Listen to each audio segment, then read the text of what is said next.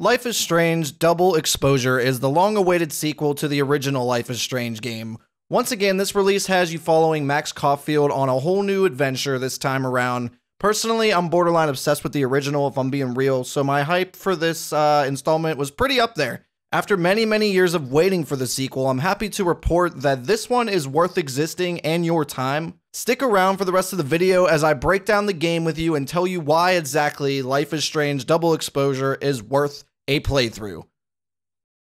Thank you everyone watching this. If you do enjoy today's video, make sure you subscribe and hit that like button. It helps me out a ton. I appreciate that, but let's get back to the video. Warning, warning, spoilers are ahead. This is a full spoiler review, just getting that out of the way, so there's no excuses if you didn't hear me say that.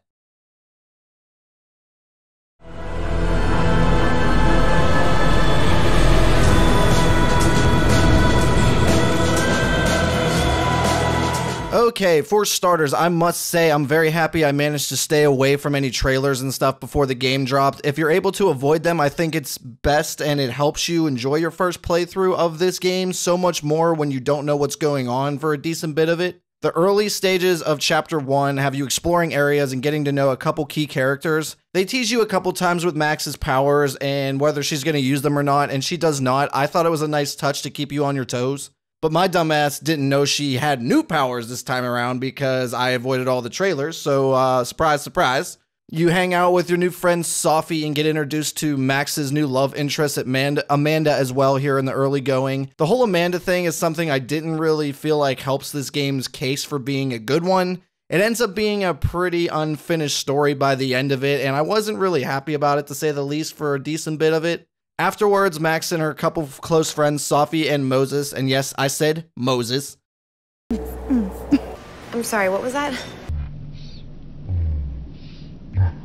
Chill on a rooftop for a little bit while Sophie, I'm gonna say Sophie a couple times because I've never heard the name Sophie in my life, if I'm being honest. But Sophie reveals that she has a happy secret, but she really doesn't want to tell anyone yet, so she doesn't. I believe in this scenario you can get her to reveal the secret, but I failed miserably, so that did not happen for me. But honestly, that's okay because that was another mystery added to the actual story that we get along with here. Sophie gets a phone call and disappears into the winter night, and Max gets uneasy whenever she sees her talking on the phone up there in the darkness in the woods all alone at night. And Max, being the concerned friend that she is, ends up finding her closest friend dead at the overlook in the snow in a bloody pool of her own blood, and it's kind of shocking.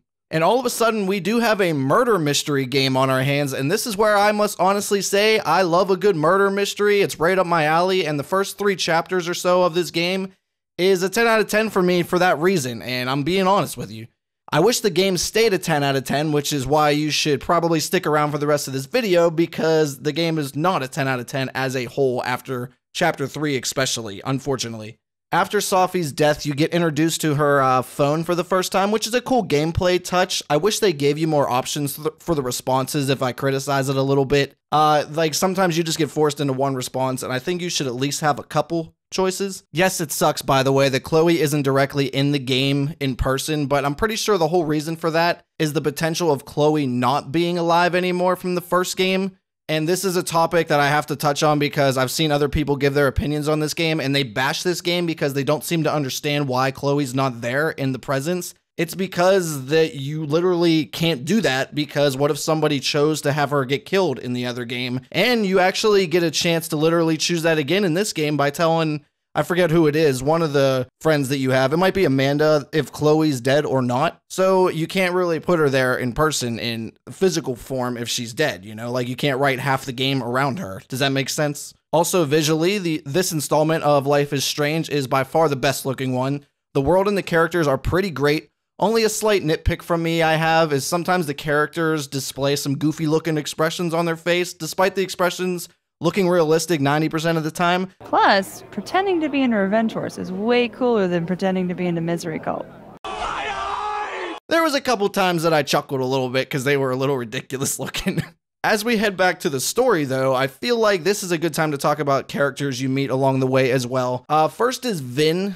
He comes off as a smug punk ass bitch, if I'm being real with you. And I want to reach across the table and slap him across the face most of the time I talk to him.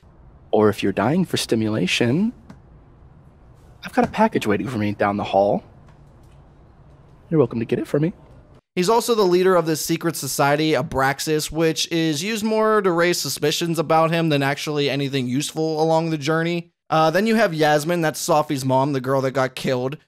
She's kind of your typical high authority asshole, in my opinion. She plays that part well. And Vin also works as her secretary slash assistant on the side. He works the desk outside of her office, just so you know, as we go along. Next is Gwen, a transsexual professor at the school, and don't get me started on that one. We're going to move on. Plus a few more, actually, that we could talk about along the way. We don't have to really jump into every single person here. Moses is like your nerdy friend and stuff like that. And that kind of brings me to an issue I felt as far as the characters and the game as a whole goes. There's a lot of copy and paste elements from the original. And I'm cool with that to a point, but there's a little bit much here. Like character-wise, for instance, Vin reminds you of like a Nathan Prescott for a decent bit of it. Your nerd friend Moses, similar to Warren, and then even the whole story itself revolving around Sophie, aka Chloe in this instance, dies, and Max gets her powers from that tragedy, and she tries to fix it just like the first game.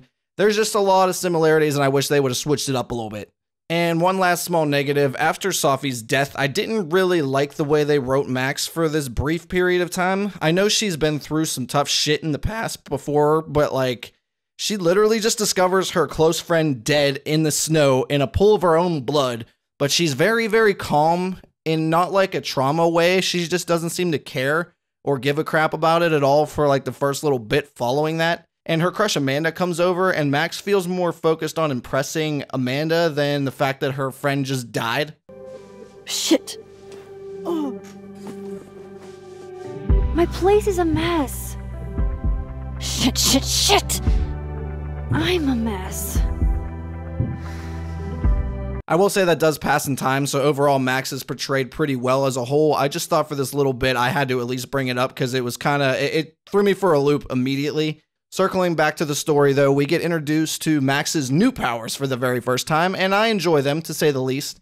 Straight out of the MCU, Max figures out that there's a parallel timeline that she can travel between, and in this other timeline, Sophie is actually still alive. So as far as the mystery goes, I was very intrigued and couldn't put the game down for a little bit here. The first couple chapters were pretty addicting. From this point, you mostly jump between timelines, gathering evidence to piece together what happened to Sophie during her death between both timelines. There's different things that happen. Also, side note, because we're around that time in the game, do not, I repeat, do not, I can't repeat it enough, waste extra money on the deluxe versions of this game. Here you get like a few more clothing options and stuff like that if you want to actually spend the money for that. And this cat thing, this is why I'm bringing it up now because it kind of becomes present here. I don't know really what this cat thing is, but I think it's like 30, 20, something like that extra dollars, and do not support that shit in games. I know they're going to keep doing it anyways, but the more you support it, the more they're going to do it. It's not worth your dough. But after basically an entire episode of interviewing suspects here in episode, or chapter 2, whatever, they used to be episodes, they're chapters now. But yeah, interviewing suspects, gathering evidence, while also having a nosy cop on your ass the whole time that knows something is off about Max, so that keeps you on your toes for a little bit. You reach the end of chapter 2, revealing a picture of Max shooting Sophie, and I was like, wait, what?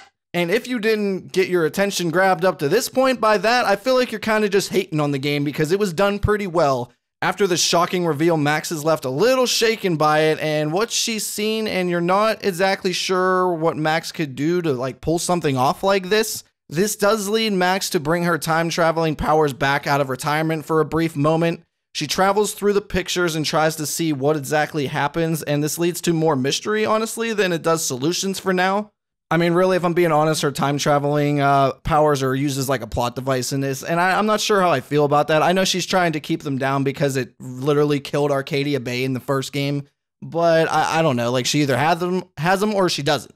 During this upcoming period of chapter 3, Moses learns about your power along with that cop as well that's on your ass. I mean, he doesn't directly learn about it, the cop, but he's definitely on you. So what happens to the cop, though, for discovering you? Well, don't worry about it. The game takes care of him and killing him off in the most unexplainable plot armor way possible.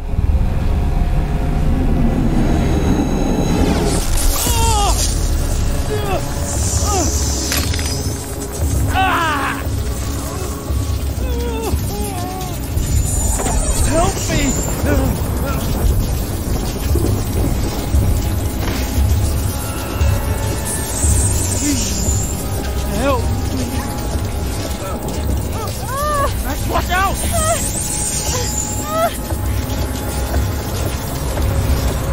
The cop dying was really my only main issue for the first 3 chapters, so I mean, if there's only one main negative, I'm gonna let it slide.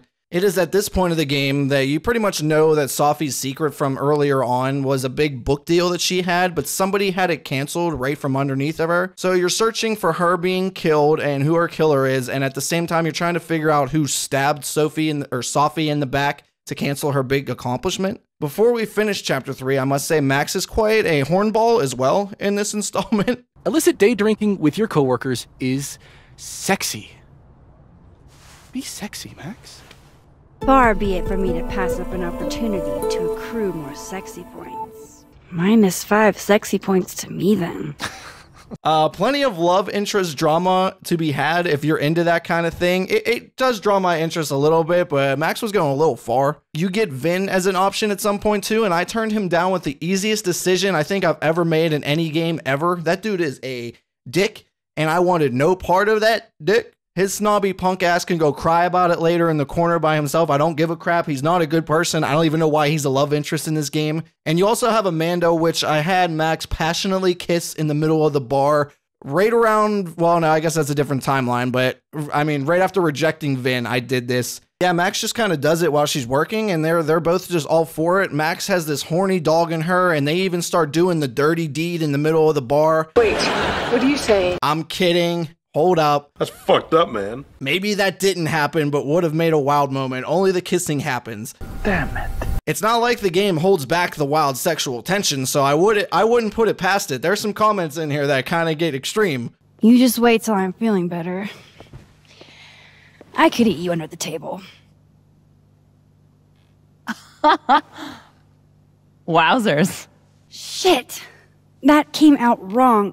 Anyway, enough about horny characters. The end of chapter 3 leads you to discovering somebody breaking into Max's house and going through all of her stuff. You find out it's the other Max, and I was like, hell yeah, this is going to get real interesting. You chase other Max through the wintry night and finally capture her, and suddenly she morphs into Sophie to end chapter 3, and you're left saying, what? They ended the first, well, not the first 2, but chapter 2 and 3 very, very well, just like an old school Life is Strange game would do. I do like the old episodic releases every once in a while. Like, they didn't give you the whole game to start, but I mean, also, I don't know. It's tough for me to say. I feel like that's debatable whether you want to get the whole game or you want to wait chapter by chapter. And just so you're following, Sophie from the world where she's still alive ends up being a shapeshifter, which is why she went from Max to herself. It's not the dead Sophie, it's the one in the alive timeline, which is a great twist at the end, but it leads to average results. I'm also in the camp of not liking more than the main characters to have powers, so like in these Life is Strange games, it makes them feel less special and unique whenever like everyone has powers. Obviously not everybody, but you know what I mean. If they start passing out powers to this person and this person, which they do in this game. But let's get into chapter 4 a little bit more. My first negative, and really it's just comes down to it being too short in length. I'm not sure why chapter 4 and 5 are half the length of 1, 2, and 3, but for whatever reason, I finished 4 and 5 in the length of time that it took me to finish one of the first 3 chapters, and that disappointed me.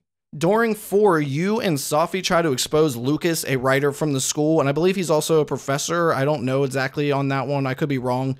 But yeah, he stole Sophie's dead friend's writing to rise himself to fame. I'm not deep diving into this, so sorry if that's a little confusing. I just thought this like side story was a little bit underwhelming, but it goes into figuring out the whole book thing, so I gotta bring it up because Sophie is really involved in this and her motivation comes from it. I just thought this side story was kind of pointless for a little bit. Fast forwarding a little bit though, and Living World Sophie, the shapeshifter, is found again by Max at the wintry overlook, but this time she's pointing a gun at her own mother after she talked to Lucas on the side, the writer guy. I guess the writer guy threw Yasmin under the bus, and Sophie discovers the truth that her mother is actually the one who canceled her book deal, so Sophie's going through it right now. And then her shape-shifting powers just start going absolutely haywire, and as she loses control, she shoots her mother in the shoulder, I want to say, or the arm, I can't remember exactly. She shoots her in the upper body, not enough to kill her, but Max tries to calm her down, and she contains her, I guess, by traveling through time with her, I think. Don't quote me on that 100%. I really tried to do a little bit of research too, but I couldn't exactly figure it out. Yeah, I don't know. At this point, I just legit didn't know what was happening half of the time, and it really kind of took me out of the ending of these last couple chapters. And by the way, that is also the end of chapter 4 already. Cool. Makes a lot of sense. So I went into the last chapter praying that they'd finish the awesome murder mystery with a bang that I was just so intrigued by and so into for so long, and that was not the case at all. During this time travel, you come across basically everyone you've met along the way, and they're all being basically possessed by Safi during this little time travel sequence. So Max pulls out her camera, takes a couple pictures of them using her little double exposure, because, you know, title of the game, wink, wink. And doing that, apparently that ejects Safi from their bodies because, you know, logic. After doing this, you return to the normal world, and Safi says she is leaving, and you either disagree or agree to stand by her side. And yeah, when you return, and that's literally it. That's the game. I'm sorry to somewhat rush the ending here, but the chapters were so short that you barely get anything to like talk about here in the last couple chapters. Safi still remains dead in the one timeline, and I guess Max is still the one that killed her from what I gathered. I could be wrong on that one as well. I tried to figure that out, and I couldn't get an exact answer from anything I looked up. But yeah, so Max is a murderer, so that's cool. And then Safi, who I feel like is you're like supposed to sympathize for her, but she is terribly selfish, and I just don't think she's a good person in general. So she gets to go away as a free living, loving person, and I just don't think she should get away with a lot of the stuff she does because she's a terrible human being. And I just, this game ended up turning into a game of almost two halves, like completely different scales. And I think this leads to my final score for Life is Strange Double Exposure being a 7 out of 10. I could see an argument for 6, but I really thought the first 3 chapters were enough for me to bump that up because they were great and they are the longest part of the game. I still think it's worth your time. The first 3 chapters, intriguing enough, tons of interest. They dropped the ball pretty hard after that, and the last couple short chapters just aren't enough for me. It went from a 10 out of 10 down to a 7 just for those last couple chapters and a couple little nitpick things. I do think it's worth existing after all this time away from Max, which is a cool thing, but they tease in the post-credits scene that Max is coming back for more down the line, and that is the part that I'm not excited about. Diamond, I believe her character is. We really didn't get to talk to about her too much. She's a very, very side character, in my opinion, very unimportant, but they try to make her important at the end here as Safi returns back. They interact with each other, and Safi notices that Diamond has powers, and here we go with everyone turning into X-Men, and I'm just not for it. So coming down the line here, I don't think I'm going to be as excited for the next Life is Strange with Max involved. But yeah, I'm very curious to hear all of your opinions in the comments if you have played it. This is yet another controversial game release this year, so please let me know what you think.